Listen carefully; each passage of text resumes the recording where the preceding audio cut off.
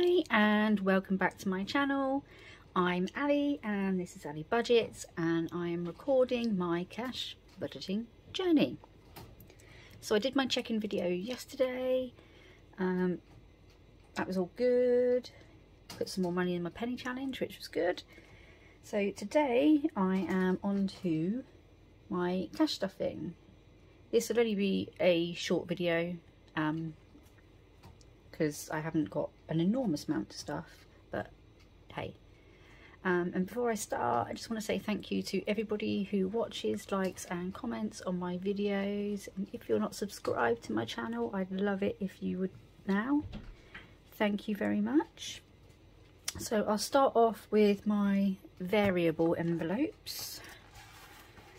I haven't got much to put in these actually this week. So I've got my top-up shop, and that's going to get £5, which is going to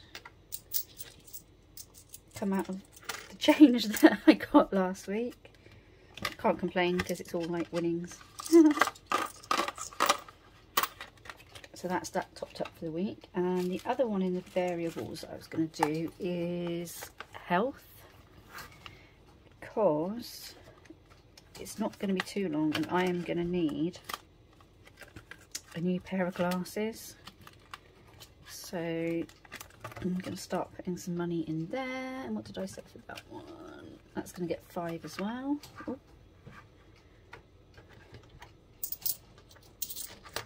I just got to remember that I've put all this change in here now, and like not to tip my binder up, because I'm really clever and you know that will happen. Okay, so that is it for that one this week. There's more sinking funds and savings this week. That's not a bad thing though. Right, let's do that one over. Okay, onto my lovely new lilac one. I love this binder so much.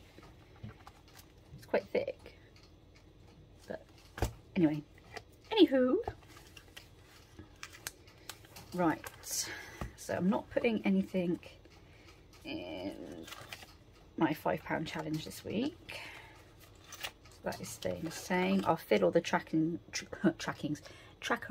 in when I've finished. So my emergency fund is going to get £10. Let's take 10 out of there.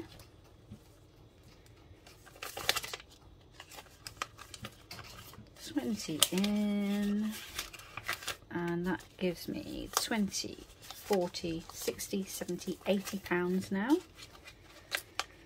So I'm getting close to back up to where I was before, which is good.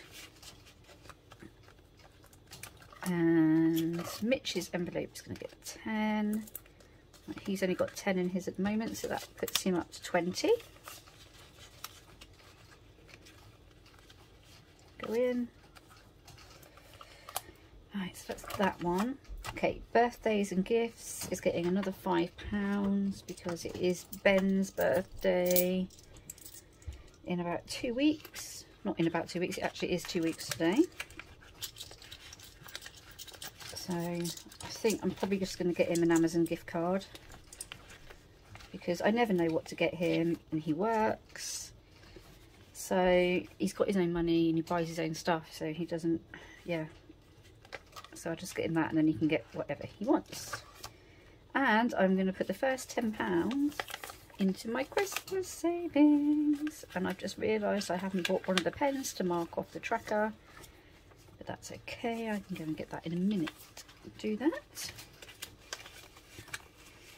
So that's Christmas started off. Yay! I'm so happy about that. So I've wanted to get that started for quite a while now. And hopefully, if I finish it, that £300 is going to come in very handy for Christmas. I'll probably end up using the £5 challenge money for Christmas as well. So that would be another 180 on top of that. This Christmas we didn't actually spend too much because Luke was only like 8 months old. We didn't have to buy too much stuff for him really. But this year there's gonna be like lots of toys and stuff that he can play with, because he'll be, what will he be, 20 months old by Christmas. Oh, that's scary. So yeah, he's definitely going to be in the I want. Oh, and he said his first word, and it was Nana. I cannot tell you how overjoyed I was about that. Thank you for watching my video. Sorry it's a quick one.